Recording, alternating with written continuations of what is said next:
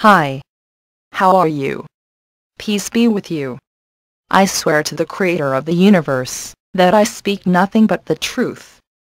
Just bear with my voice for a few minutes and I will deliver the message, which my Master has entrusted me to speak. The message is particularly addressed to the Muslims. As for non-Muslims, I hope you will judge for yourself, if there is any logic in the ideology of Islam. O Muslims, do not live in delusion. Quran 7:157 contains the sayings of Muhammad, those who follow the messenger, the prophet, who can neither read nor write, whom they will find described in the Torah and the Gospel which are with them. Unquote. This prophecy is false, because Quran 34 verse 44 and 36:6, 32:3 and 62:2, which sum up to say no scripture and no warner was sent to the Arabs and they lived in idolatry in Saudi Arabia. The rationale behind it is simple. Nothing in the Torah and Gospel speak of an Arab coming out from Saudi Arabia, and that is why the scripture was not given to the Arabs, before the birth of Muhammad. Can Muslims reconcile your claims for Muhammad's prophethood with Quran 34 verse 44? Quran 32 verse 3 and Quran 36 verse 6, Quran 62 verse 2, which say no scripture nor warner sent to the Arabs, and hence they lived in idolatry with the Kaaba in Mecca? If the Quran is true, then there is no prophecy from Muhammad, since the scripture was not given to Muhammad earlier because nothing in the Torah and Gospel applies to him. This logic must be comprehended beforehand, because it cannot make sense for the scripture to be withheld from the Arabs, if it speaks about the coming Arab from Saudi Arabia. As far as the Torah is concerned, Quran 5:44-47 was a self-confession of Muhammad, that these laws applied to the people of the book. So, how can Muslims apply it for the non-children of Israel? It does not make sense to me.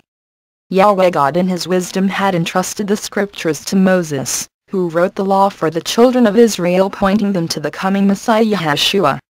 The scriptures have been entrusted to the Hebrews since 1500 years BC, when Moses first wrote the law and the historical events, which took place in the land of Egypt until they reached the desert near the land of Promised Land, which Yahweh gave to Abraham and his son Isaac and his descendants.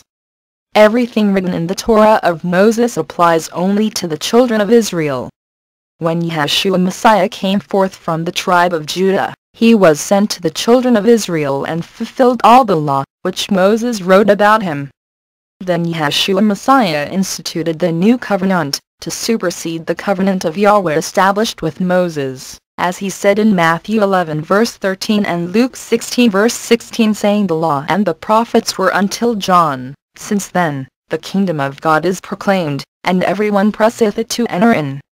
Unquote. Prophet John the Baptist was raised up by Yahweh, to be born 6 months earlier, to proclaim the coming of the one who existed before him. Quran 34 verse 44 and Quran 36 verse 6 say no warner nor scripture was sent to the forefathers of the Arabs, before Muhammad, and hence they were heedless and lived in idolatry in Saudi Arabia.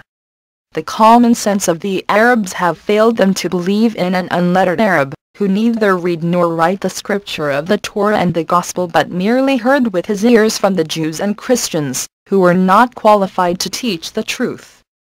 Just rationalize for a moment as to why the scripture was not entrusted to the Arabs, before the birth of Muhammad, if the Torah and the Gospel indeed apply to him. The rightful and legal custodian of the scriptures are the children of Israel. When the Gospels of Yeshua had reached the Gentiles, that is non-Jews, the Spirit of truth continues to watch over the scripture and to preserve it, as it is meant to reach the whole world and until the end of the age, as Lord Yeshua Messiah said in Matthew 24 verse 14 and Matthew 28 verse 20.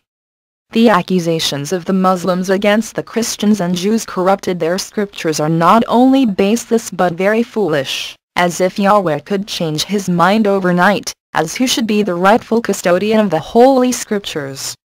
Yahweh Elohim of Israel has entrusted the Holy Scriptures to the Hebrews since 1500 years BC for the Torah of Moses, and then the Christians inherited the Old Testament books from Yeshua Messiah, the King of the Jews. Both Hebrew and Christian copy of the Torah are two lines of preservation of the Holy Scriptures. Until today, the Christians never accused the Jews of corrupting their Holy Scriptures. But when the verses in the Quran contradict with the Torah of Moses in the hands of the Jews and of the Christians, some Muslim scholars began to make false accusations in order to save the Islamic Empire from collapsing. But the truth will prevail. Quran is a fabricated book. The Quran is a fabricated book, which means it has no divine source. A corrupted book has an original copy to prove it. But a fabricated book is faulty from day one, because no scripture was entrusted to the Arabs as custodians, because nothing in the Torah applies to the Arabs nation.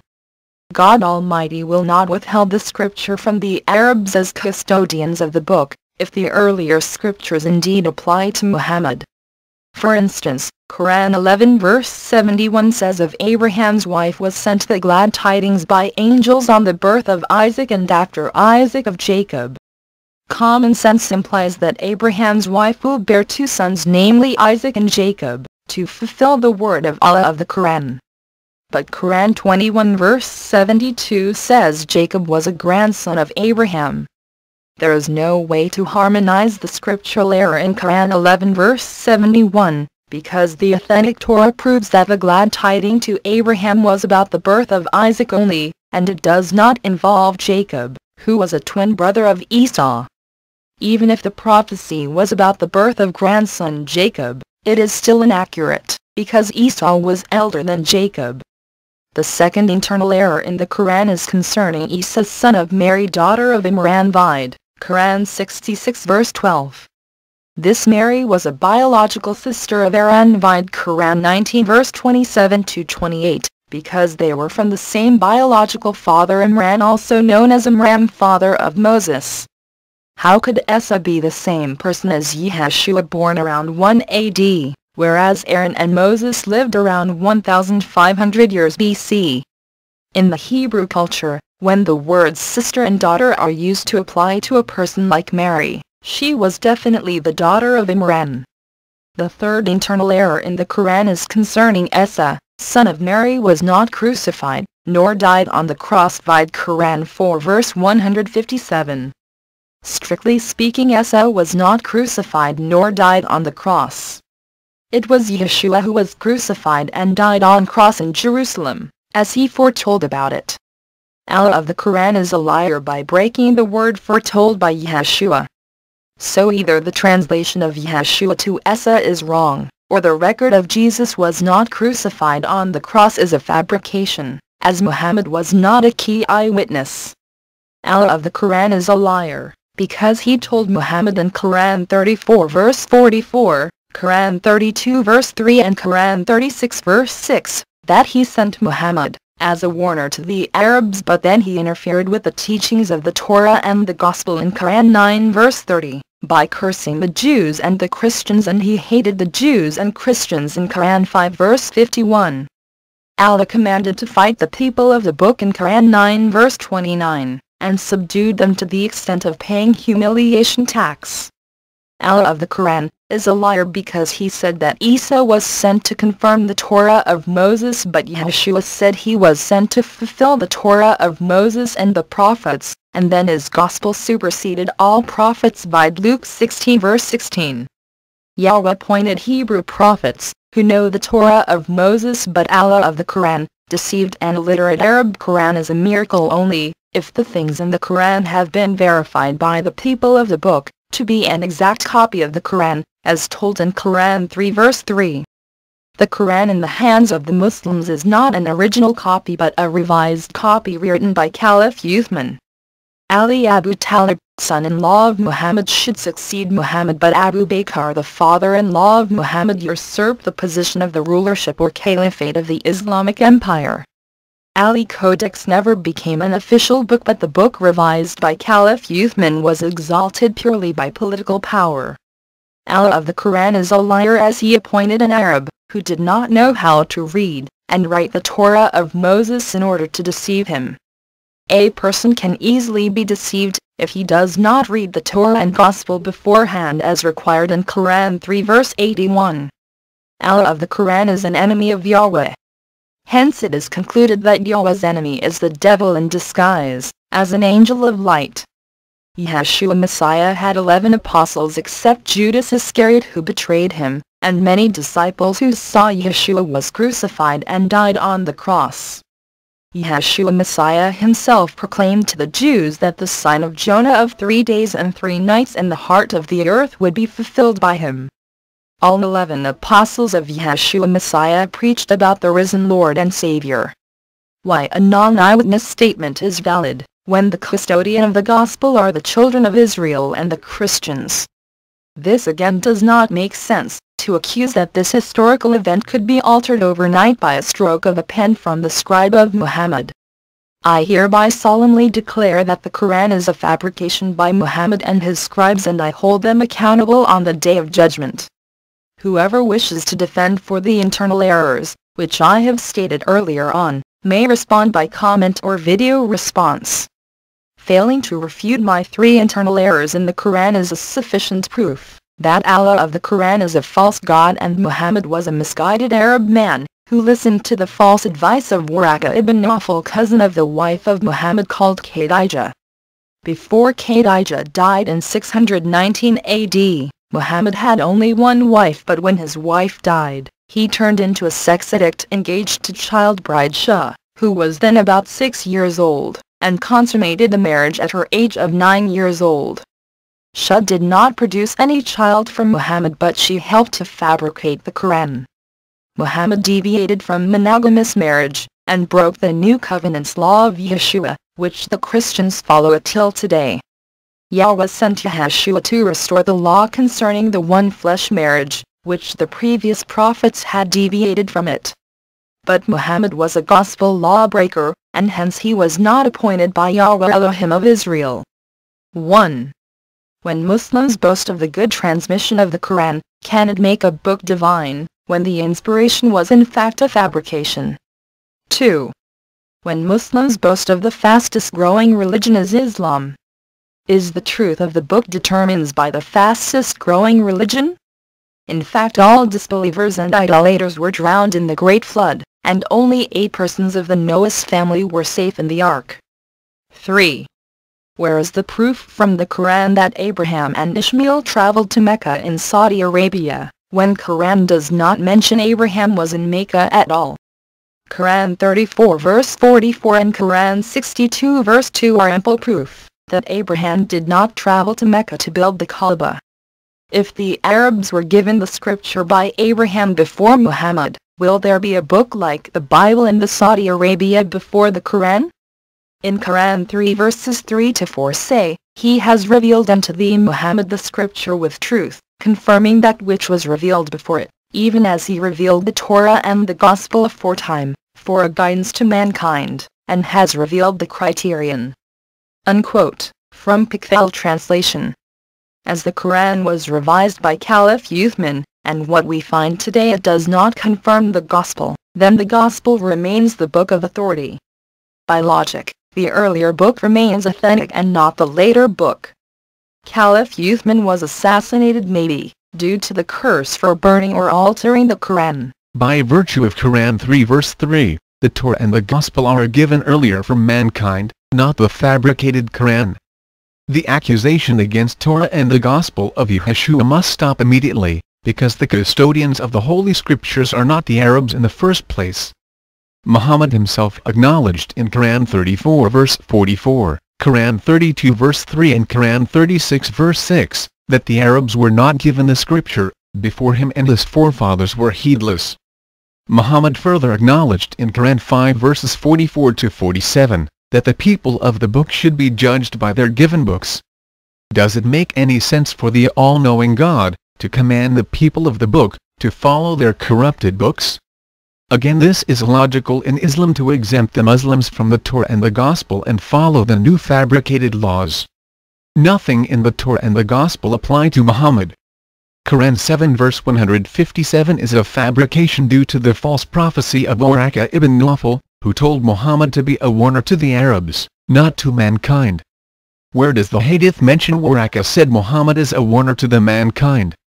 Is this not a fabrication in the Quran? Waraka ibn Nawfal declared Muhammad was a warner to the Arabs only, and when Muhammad ibn Abdullah interfered with the Jews and Christians in Quran 9 verse 29 to verse 31, it becomes apparent that Waraka's prophecy was false.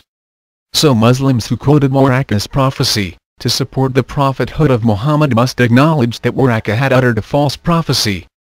A prophecy is false when it does not materialize as predicted word by word. Can the Quran fabricated by an accursed man, Muhammad and Caliph Uthman become a holy book for mankind? Quran can never supersede the Gospel, since Allah said in Quran 3 verse 3, that the Gospel is a guide for mankind. As the Quran does not prove itself to be authentic from a divine source, it must be rejected as inauthentic and not the one which has been authenticated by thousands of years in use, since 50 AD, when the Gospel spread to Iraq and other nations. Aramaic-speaking Christians and Aramaic Bible are still found in Iraq today. This message will be used to judge those Muslims who have read it and yet deny my warning. Quran is a curse to the world today because many million of lives are destroyed by wars and terrorism since 622 AD due to following the man-made teachings in the Fabricated Book. Yeshua Messiah led no war and no rebellion in Israel, and the Gospel was spread by preaching with love, and not by wars. The wars mentioned in the Old Testament books were confined only to Israel, and it never spread beyond Israel's neighborhood. On the other hand, Muhammad started the war with the Arab Jews in Medina around 627 AD, and it spilled to all over the world. Islam has an evil beginning, as Fatima, daughter of Muhammad, died because of the power struggle in Islam, when Muhammad died in 632 AD. May Yahweh open the eyes of the Muslims, and lead them to repent of their sins, before it is too late. Once Lord Yeshua Messiah returns to fetch his bride, there is no chance left for the Muslims, who live in idolatry till today. Whoever is stubborn to the gospel of Yeshua Messiah is equivalent to idolatry. 1 Samuel 15 verse 23 says, "For rebellion is as the sin of witchcraft, and stubbornness is as iniquity and idolatry." Unquote. Iraq and Turkey, which were dominated by Christians before the advent of Islam, were either killed or expelled from the land or forced to convert to Islam. When Muhammad died by the curse of his own sins in 632 AD, below the appointed time of death of 70 years old, the lands of Iraq and Israel were still free from Islamic occupation. So who was the prophet receiving the revelation to fight and occupy the foreign lands outside Saudi Arabia? Israel fell into the hands of Muslims in the year 638 AD, when Caliph Omar occupied Jerusalem, and hence the Dome of the Rock was built in 688 AD and completed in 691 AD, as an abomination in Jerusalem till today. In term of biblical prophecy, 688 plus 1,260 years will bring us to year 1948 AD. Israel regained control over Jerusalem city in 1948 AD, when the glory of Yahweh once again returned to Israel. But the Dome of the Rock is a reminder to the Jews, who rejected Messiah Yeshua until the fullness of time. Just look at the golden dome in the picture behind me. How the Jews wished to rebuild the Jerusalem temple destroyed since 70 AD, as prophesied by Yeshua Messiah. This golden dome is a stumbling block to the Jews. Yahweh will make a new Jerusalem city, to descend from heaven, as the eternal home for all believers in the new covenant of Yeshua. Christians do not fight over this Dome of the Rock. This picture reminds the Jews to humble themselves and relook at the prophecies of Yeshua, which were fulfilled as the promised Messiah, and to remind the Muslims that Islam is not a religion of peace, but of domination over Jewish land and Christian nations such as Iraq, Iran, Egypt and Turkey. Yeshua Messiah will return to Jerusalem city as a true liberator for the Jews and for the whole world, to liberate them from Islamic oppression by rapture of the true body of Christ. All Muslims will perish in the lake of hellfire, as the scripture says, "Whoever does not serve the Lamb of Yahweh, that is Yeshua Messiah, and whose name does not appear in the Lamb's book of life, will be cast into hellfire, which is the second death." Amen. Shalom.